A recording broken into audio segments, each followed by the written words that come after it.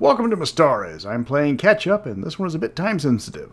Today's topic is another conversion video, taking the latest official release of the Shattered Obelisk, and replacing all the old and played-out Forgotten Realms elements with a superior and far more fun Mystara setting. Now, we finished what we started all the way back at the beginning of 5th edition. We didn't have much Mystara converted to the new version then, but now we're ready. We're prepared. And we're making this adventure our own. I'm Mr. Welch, and it's time to be afraid. Very afraid. Phandelver and Below the Shattered Obelisk was released about 2 weeks ago from the recording of this video. It's 224 pages long, the same length as the Mystara Player's Guide. Amanda Hammond is the lead designer, with a long list of artists and writers attached to it. I looked for the credits to see who originally wrote The Lost Mine of Phandelver, and it was Richard Baker and Chris Perkins. That wasn't easy to find. Strangely enough, Baker was fired from WotC in 2011, and Phandelver came out in 2014. So 5th edition had been in the works long before the D&D Next titles were released, because Murder in Baldur's Gate was released in 2013. Just some weirdness I found doing my research. But enough about me finding weird stuff in the timeline. The book has 2 parts. Everybody will mostly already own the first part. The Lost Mine of Phandelver from the original starter box set makes up a full third of this book, with very few minor tweaks. Instead of going old school and making this part 2 of a series, we get a $60 book with duplicated pages.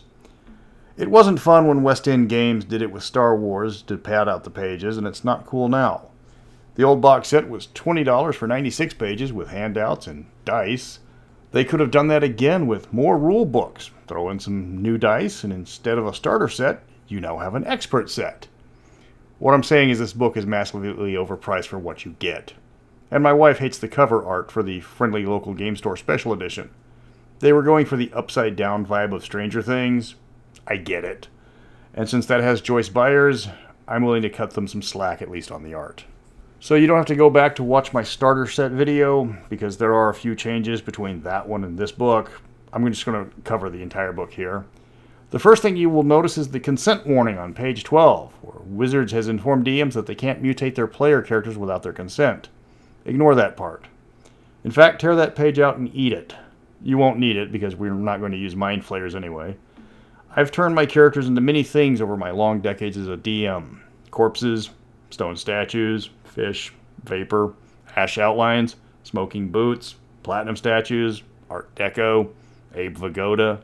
It's the risk you take when you play the game. If you don't think you've got players mature enough to deal with an adventure where bad things can happen to their characters, I suggest playing Toon. I didn't put much more thought into that warning, except maybe that it needed mustard. To get into the module conversions, you're going to need a copy of the Mystara Player's Guide.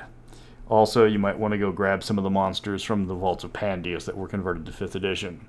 Just Google the Mystara Player's Guide. It's over at rpgmp3.com as a free download. You can then take the POD to Lulu for a print version. Yes, legally I can't sell it, so it's free for the taking. There's also an Italian version available, and I would download both to make my peninsular friends happy. Phandelver is meant to be on the Sword Coast, because this is 5th edition Forgotten Realms. It has to be on the Sword Coast. The designers would break out in hives if they set it somewhere in the Moonsea. Here we are moving the village to near Corenglain, about 250 miles south of where it needs to be overall, but it's the closest I can get without breaking the continuity too hard. As this means the module is going to start in Darrican, we get to go on a friendly purge of not just non-Mystara friendly races, but most demi-humans as well.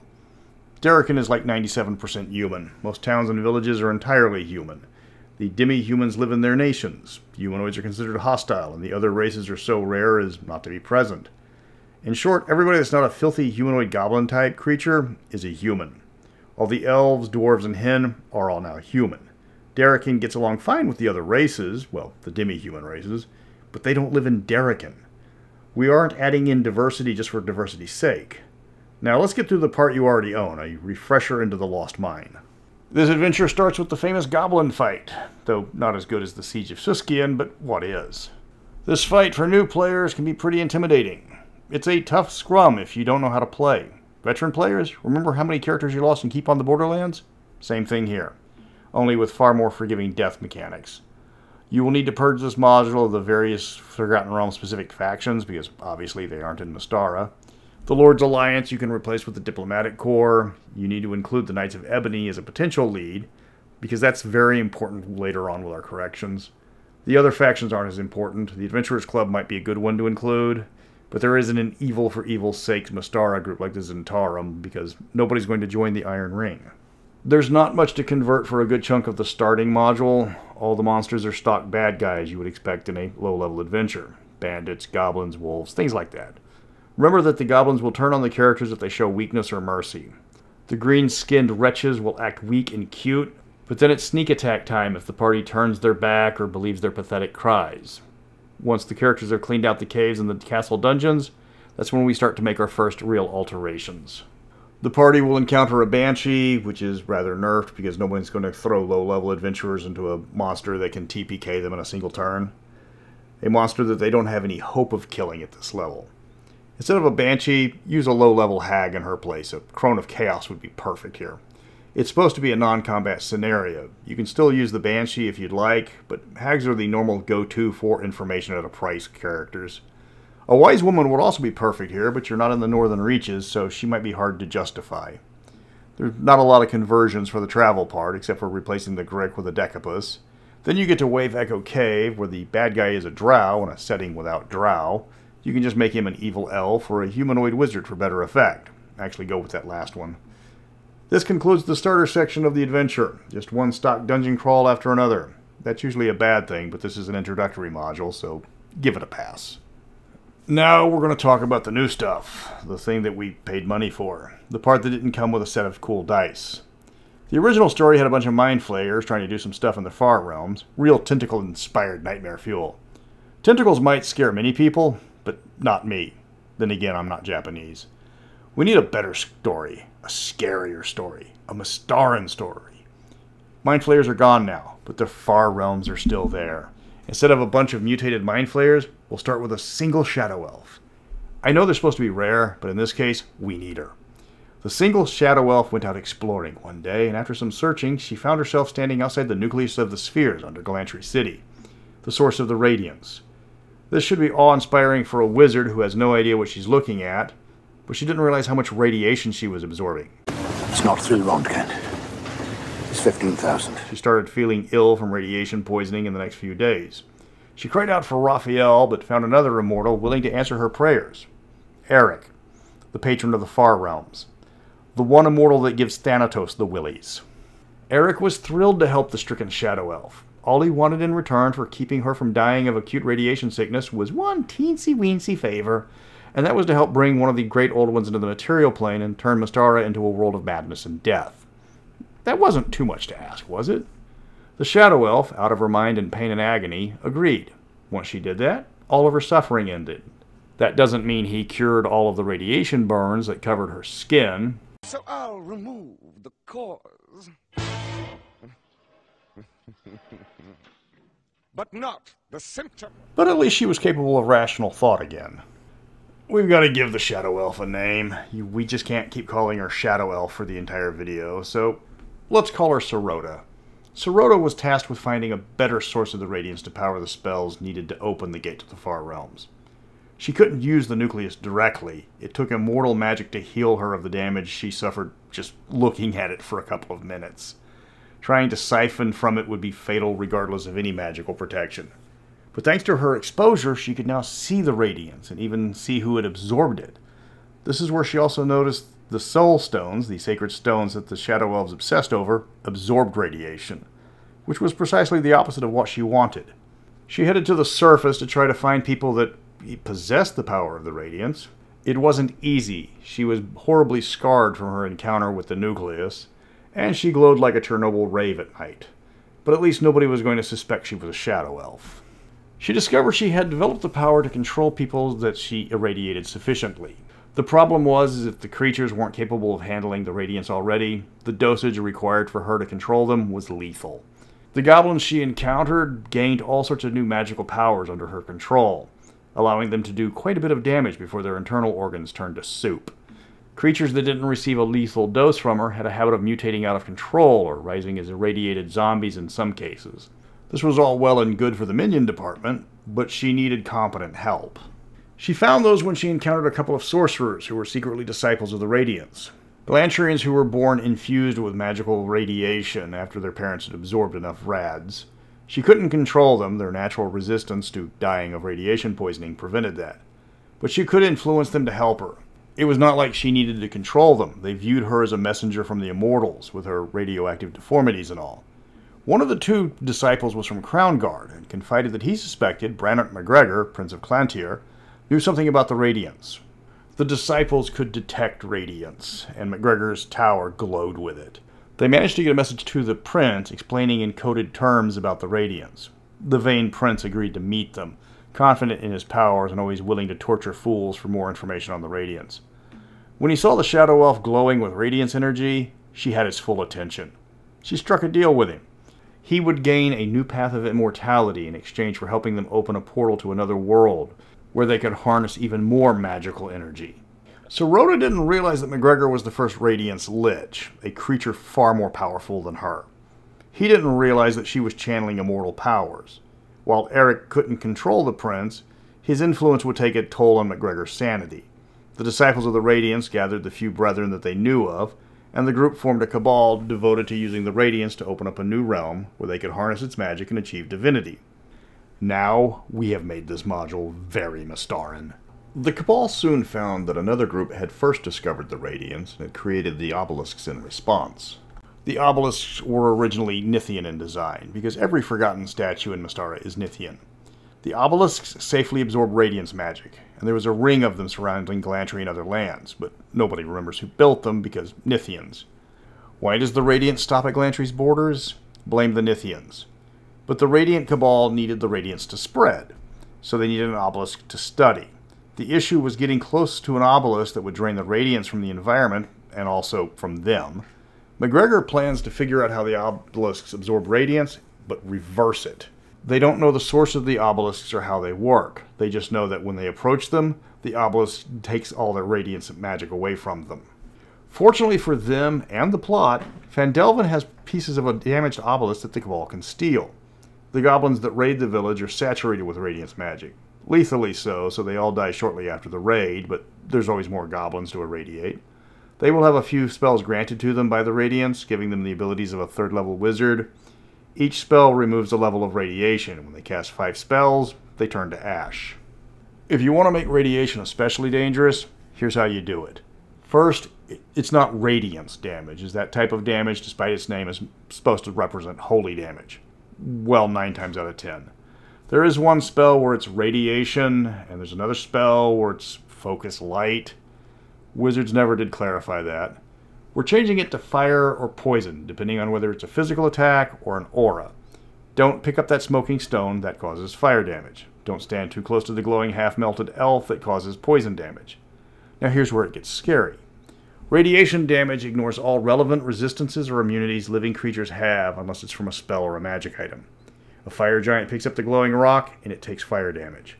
A Yuan-Ti stands too close to the glowing Scotsman, he takes poison damage. And gets Scotland the Brave stuck in his head for 1d4 hours. Worse, this damage reduces maximum hit points, because it's acute radiation sickness. This can only be cured with a restoration spell, like 5th edition's quasi-energy drain rules. While you have radiation damage, you also have the poison condition. That will get the party's attention. But the ultimate throwback that the party doesn't know about, Rockborn dwarves are entirely immune to the draining effects of radiation. They can't be poisoned by it, and their hit points aren't permanently reduced, just like Cagiar designed them after the Great Rain of Fire. But the party has an out. Soul Stones prevent radiation damage. They even absorb it. Standard Soul Stones will absorb 10 points of radiation damage before wearing out, and they prevent lingering damage from having any lasting effects. The Psionic Mind Stones and Shattered Obelisks become Soul Stones, and their rarity increases the damage absorbed by 10 points per level. If you use the Mind Stone for its normal ability, it's expended. But a rare Mind Stone will absorb 40 points of radiation, 10 to start with, and then add another 10 points of absorption for every rarity level. So common, uncommon, and rare add 10, 20, and 30. Soul Stones absorb radiation from weakest to strongest, so a base Soul Stone will eat the radiation before a magical one. However, if it does wear out, the extra damage automatically goes to the next lowest Soul Stone. They will keep you safe from Brannock's lethally radioactive aura, but only for a little while. Remember that. You will need to create some Radiant Sorcerers to replace the Mind Flayers. Start them with 20 Radiance points, a level on par with the Mind Flayer's hit dice.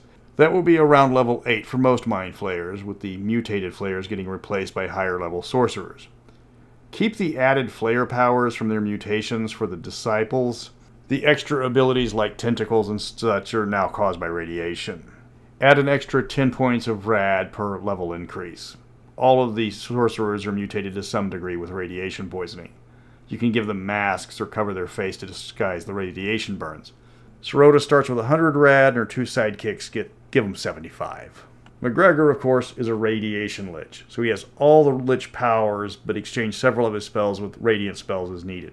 He's got 150 radiance minimum. His attacks do radiation damage without the paralyzation, but if you fail the saving throw, you take the damage again as poison in addition to the heat damage that it normally causes. Worse, he's got an aura that works like the sickening radiance spell from Xanathar's. In short, it's a 30-foot aura that causes 4d10 radiance damage and a level of exhaustion against anyone entering or ending their turn in the effect, unless they make a saving throw. Change the radiance damage to poison, and there you go. And this aura is always on. Bring soul stones when you face McGregor. You have been warned. Repeatedly.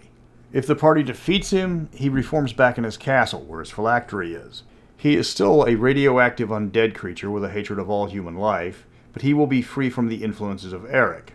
He might thank the party later by offering them a merciful death. He does owe them one, and he's a big softy in that regard. Alright, now let's finish the module.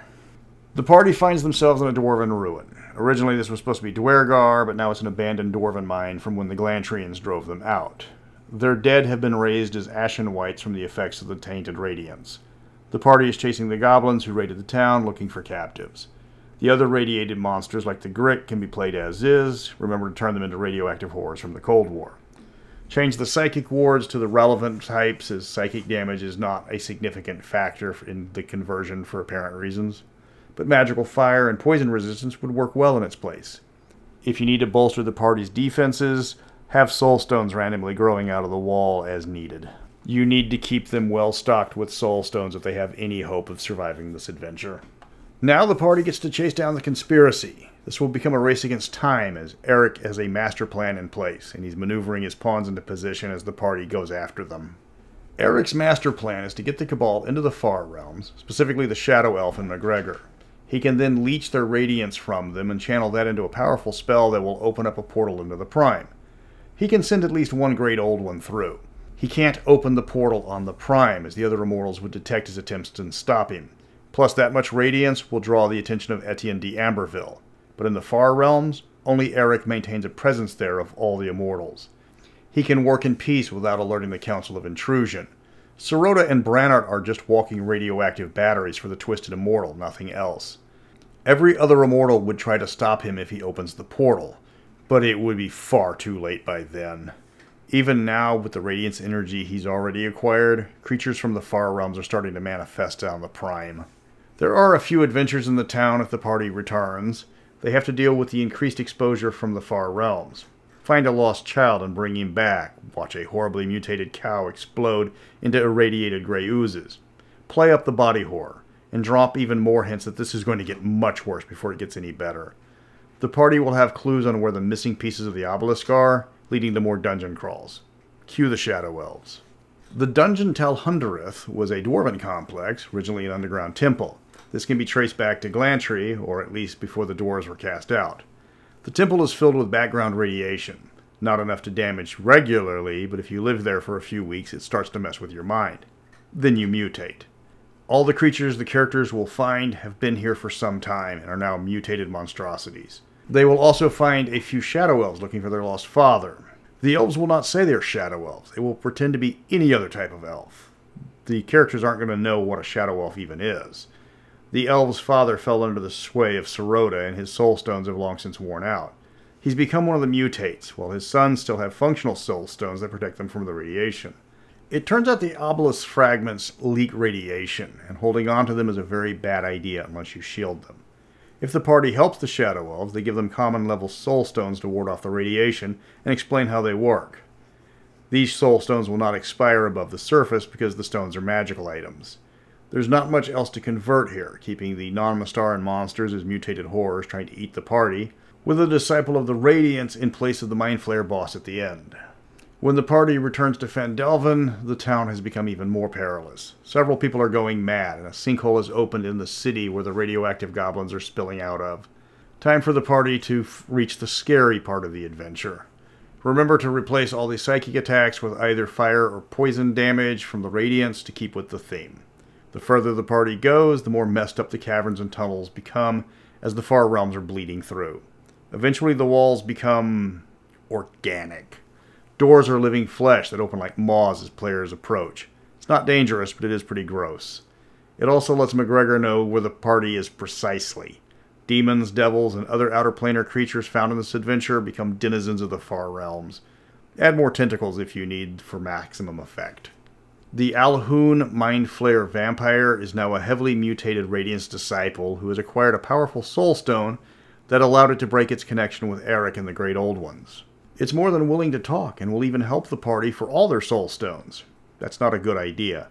But even if they refuse, it's not going to hinder them. It's trying to undo its mutations, not become hostile.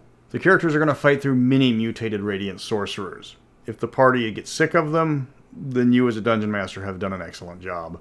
There's also a lot of mutated humans, empowered goblins, and a lot of weird monsters standing in for things like Nothic, Slot, and similar. But then you get to one of the big bads. In the room where the Elder Brain is supposed to be is Prince Brennert McGregor, the Radiance Lich. And he's not happy to see the party. His mind is muddled, but his powers aren't diminished. Eric has assaulted McGregor since he arrived in this location. The prince's sanity is about to snap, and he has become so hostile and unpredictable that the other Cabal members have left him to his own devices here. This should be an epic fight that the players will remember. No one's coming to help Brennert. He has a bad habit of blasting people that annoy him, and he screams quite a lot. He's so temperamental that even hearing people recreating the Battle of Iwo Jima in a 35-foot square room isn't unusual. It's going to be a tough fight, and probably a deadly one, if the party doesn't have several soul stones. So make sure they've stocked up on them before they get here. Now the party gets to visit the Far Realms. They are on Eric's home turf. And it's getting freaky, like Ralph Bakshi dropping acid freaky. The party will find weird monsters, impossible physics, and you get to use one of H.P. Lovecraft's favorite terms, non-Euclidean geometry. And quite often. There's not a lot of danger in Chapter 7. It's there to put your characters ill at ease more than anything else. Because things are about to get very real. Or in this adventure's case, very surreal. If the party returns to Phandelver one last time to resupply, they see what fate awaits Mystara. It's a nightmare realm. Everyone present is horribly mutated. The buildings have mutated into eldritch horrors. If you need examples, imagine if David Cronenberg had become an interior designer. Then stop, because you'll need to sleep before you run the end of this adventure. The party dives back into the Far Realms for one last showdown. There are many freaky monsters and a chance encounter with Githyanki. And remember, if one of the party has joined the Knights of Ebony, you're going to have a real fun time with that bit of dialogue. The two groups are well aware of each other and get along as well as a Minotaur at a Matador convention. They can be talked into fighting alongside the party, and the characters will need all the help they can get. But Mystarans do not like outer planar creatures, and this adventure is not helping with that mindset. There's also some flumps, which might lead to some hilarious conversations, because when it comes to good aligned outsiders, Mystarans think of the holier-than-thou Celestials. The characters might be a tad bit suspicious and murdery. An Amethyst Dragon and human ally are looking to get out of the Far Realm, and while the party might be suspicious, at least they know what a dragon is. It will offer to help, but it's unwilling to take the necessary risks to do so effectively. There's an Arcanoloth that serves as an exposition dump, and if you want the party to fight an Aboleth, this is the best place to find one.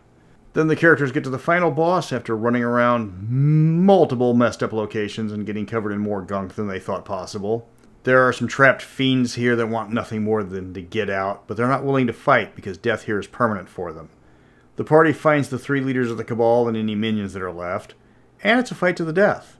After that, once they've stopped the ritual, the obelisk is restored, it absorbs all the radiation nearby and collapses into dusk. Everyone is cured of any possible radiation poisoning, and they all live happily ever after. At least until the creature that was behind all of this attacks the party as they try to leave. Keep this fight as is. It hints at the horrors of the Far Realms, and it's like nothing the party has ever faced. They're going to need all the help they can get, especially if they used up most of their resources fighting the Cabal. Good luck! That is the epic conversion of the Shattered Obelisk into a pure Mystaran module. it's going to be a meat grinder. One that the players will remember. If they're lucky, McGregor won't remember them. If they're really lucky, they never have to go back to the Far Realms. As for Eric, if the Entropic Immortals learn what he tried to do, he's getting stuffed back into a locker. Next time, I'm doing another deep dive into the riverboat Crimshine, a gnomish craft that plies the waterways of Karamikos. Until then, I am Tentacles.